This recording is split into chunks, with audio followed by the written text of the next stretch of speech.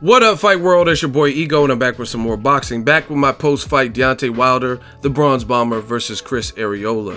Now, that was a fight that capped off PBC, and it was solid. It wasn't Wilder's best performance, but there is a solid reason that was later revealed.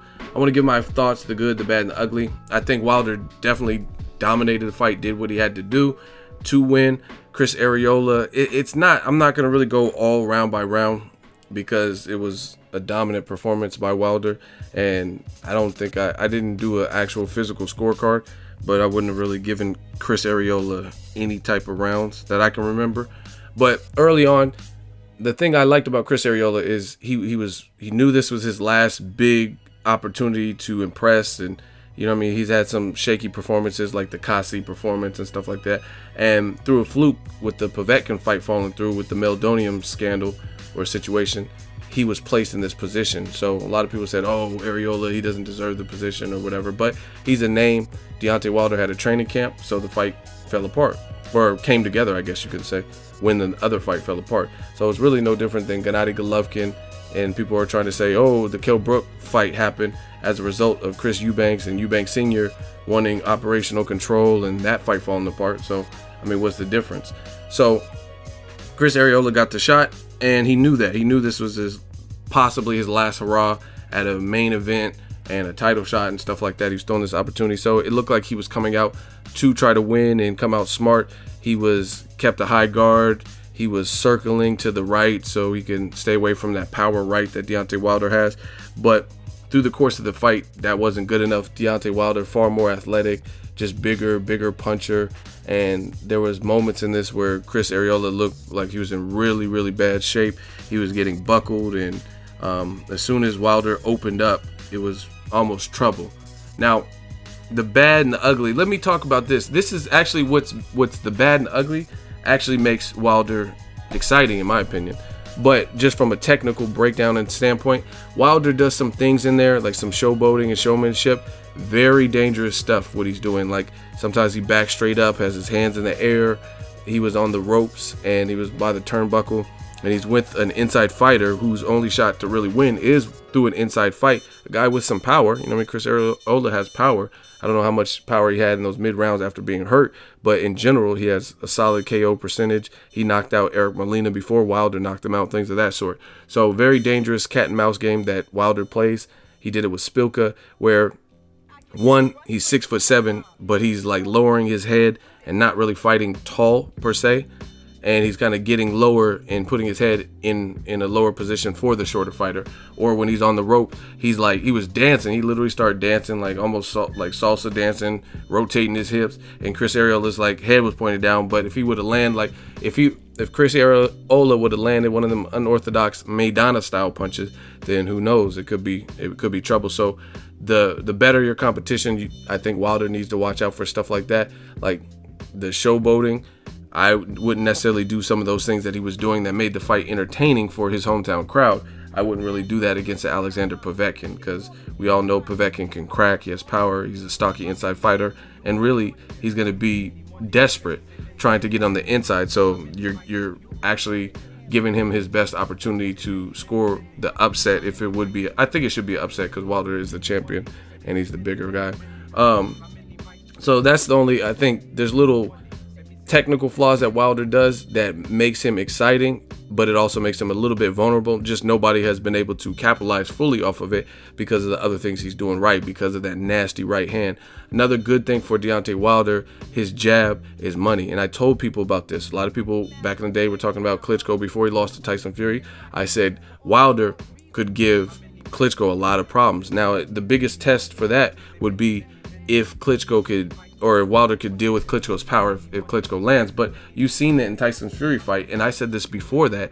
The thing is, Tyson Fury is used to, or excuse me, not Tyson Fury, Vladimir Klitschko, he's used to fighting smaller guys. You know what I mean? Guys who were Alexander Povetkin height and Manuel Char and stuff like that. Wilder's big, athletic, and can crack. And you've seen that. And Wilder, as you guys can see, is a lot more aggressive than Tyson Fury. So I'm not saying 100% he would beat Klitschko, but it's definitely a possibility because Klitschko doesn't have the best chin either. And a lot of people question Wilder's chin, but we've seen Klitschko knocked out. We haven't seen Wilder knocked out as a professional. I like Wilder's jab, his athleticism. He has pretty good timing, especially for a big man, for a heavyweight. Like when he was doing all the showboating and on the turnbuckle and dancing and stuff, all of a sudden he ripped a nasty uppercut, which was for considering how long his arms are, that might be a hard punch to get off in that span of time, and he was able to do it. And actually, he was buckling Chris Arreola throughout the fight. Now, initially, I was saying that when it ended, I think it was the 7th round. The corner just didn't, they called it off. Like they didn't want to see no more because Chris Arreola really didn't have no shot. He was trying to, Chris Arreola, he always shows heart, but he was being slaughtered in there. You know what I mean? It was outmatched. He wasn't winning. He was game. His eye was swelling at a rapid pace, so he couldn't see. So it was really, it was inevitable. So before the 8th round started, he got the TKO, or after the 8th round, I forget which one it was. So that was a rightful stoppage to me. Chris Arreola showed mad heart like he always does, but it looks like his best days are behind him. I like another good thing was the sportsmanship between the two fighters at the end. One thing I did notice, I was thinking in my head, I was like, Wilder's normally a really good finisher, so I was like, maybe he's just friends with Chris Arreola, like, because there was no massive trash talking, because it looked like he was carrying Chris Arreola, meaning it looked like he could have got him up out of there, but he wasn't going full throttle, and I didn't know why that was. Earlier in the fight when he walked out, he had this, like, it looked like road rash, like he got in a motorcycle accident or had like a laser surgery or tattoo. It just looked like a scabbing on his arm, so I didn't know what that was. They never really talked about it in the telecast, so I didn't know if his arm was bothering him.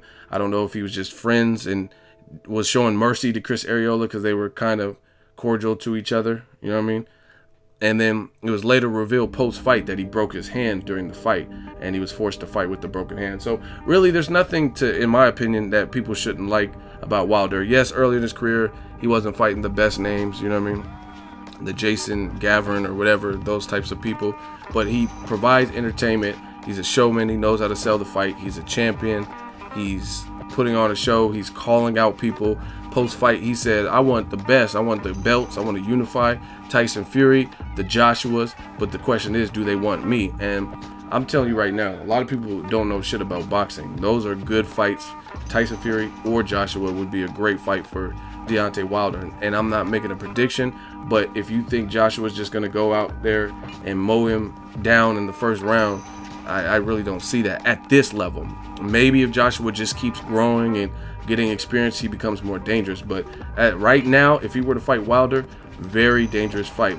I mean, granted, I don't know if Wilder would take some of the risks that he does with like a Spilka or like a Chris Arreola, like the dancing and the showmanship, because if he does something like that, then who knows, because AJ is all business. But if he's fighting the smart fight like he did with Bermain Sterling, where he can't really clown around as much and stuff like that, then that's a very dangerous fight for Anthony Joshua right now.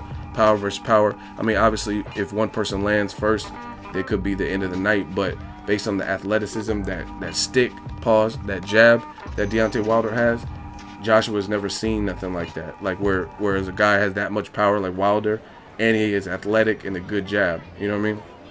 Like that, and is going to keep it in front of you. Wilder's good and arguably fights better off the back foot. We haven't really seen that. We've seen Joshua in there with some punchers, like let's say a Dillian White, who, I mean, beat him in the amateurs, knocked him down, that's cool, but really wasn't tested as a professional. Like he wasn't fighting the best names in America, you know what I mean, the Andy Ruizes or anything like that. Not saying he can't beat them, but he hasn't proven that yet. But Dillian White, former kickboxing champion or MMA fighter, whatever he was, he's more of an offensive come forward fighter, whereas Wilder he could fight off the back foot, and he's athletic with that monstrous power. So great fight. Hopefully Joshua takes him up on his offer and Eddie Hearn, or we see Tyson Fury, Klitschko winner fight a Wilder. I mean, we need unifications, the heavyweight division's back, but there's really nothing to like. If you like guys like Gennady Golovkin and, you know what I mean, like him for his power, I mean, Deontay Wilder provides a lot of the same thing. The only thing I would say is Golovkin is better with his offensive technique. It's more polished, and Wilder, sometimes he can get reckless or start feeling himself a little bit more, but I mean, in his defense, his knockouts are more brutal than Gennady Golovkin's, and that's just my honest opinion. Like, people look crucified and paralyzed and stuff, eyes rolling in the back of their head type of stuff. So they're both good fighters, but Wilder is a showman, so what's there not to like? You know what I mean? He's calling out the people, fighting with broken hands, showing he's a warrior, and it is what it is. He's a champion. Drop it in the comment section. Let me know what you guys thought. Wilder, Arreola. Wilder says he broke his hand. It was a solid fight. On to the next one. Maybe Povetkin will be later, depending on what the outcome is and whatever's ruled with the WBC and VADA and that whole mess. Drop it in the comment section. Share the video. Like the video. As always, hate, comment, and subscribe. Till next video, is Ego signing off.